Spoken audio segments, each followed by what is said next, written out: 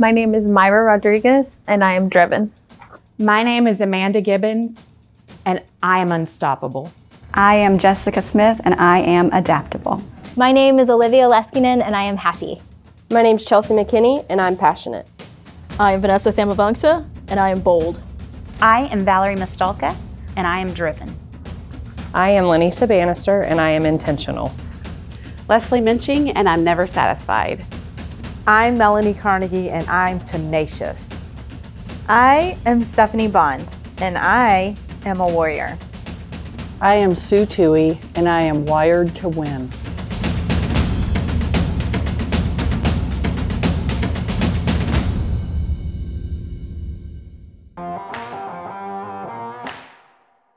My favorite part of my job is watching my team be successful. It always is so much fun after we've been working on a project for a year or more to finally see it come to life. The relationships that I've been able to build in my roles with Lennox, whether it was a store manager and now a territory manager. It's collaborating with the businesses to help solve problems and drive better outcomes.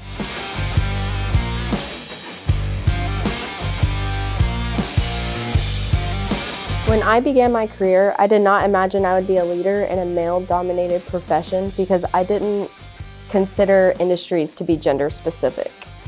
When I began my career, I never really thought about whether or not I'd be working in a male-dominated industry or not. I think since most industries tend to be male-dominated, it was kind of an assumption that no matter where I went, that would likely be the case, and it would be okay. I would find a way to be successful.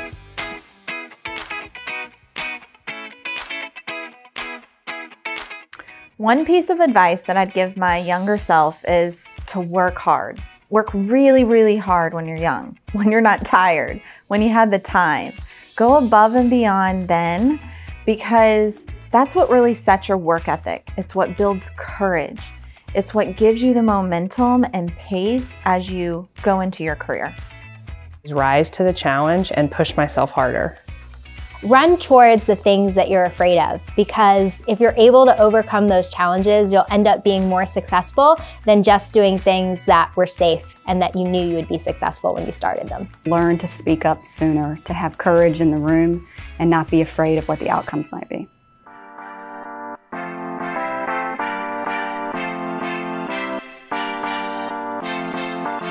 One of the biggest challenges I've faced as being a woman in my role is simply being the first. I'm the first director of technical support at Lennox. One of my biggest challenges has been to break gender stereotypes and to never limiting yourself and pursuing what you want.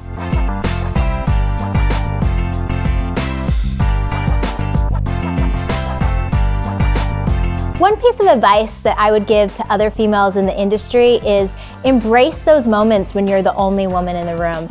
Lean in. The sky is the limit and go for it. Challenge the status quo and stand up for what you believe in. Advocate. Advocate for females. Hire females. Promote females. Stand up for females in the workplace.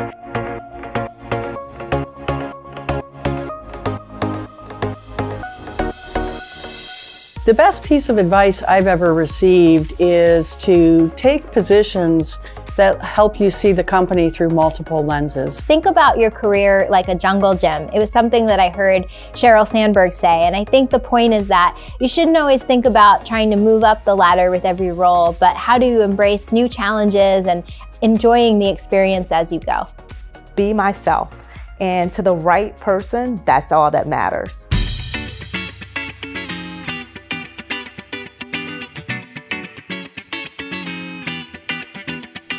I think the most significant barrier to female leadership is time.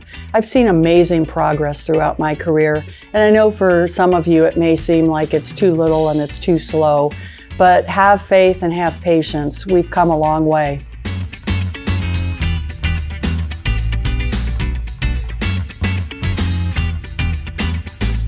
The advice that I would give the next generation of female leaders: there is no glass ceiling. The only ceiling, the one that you put on yourself.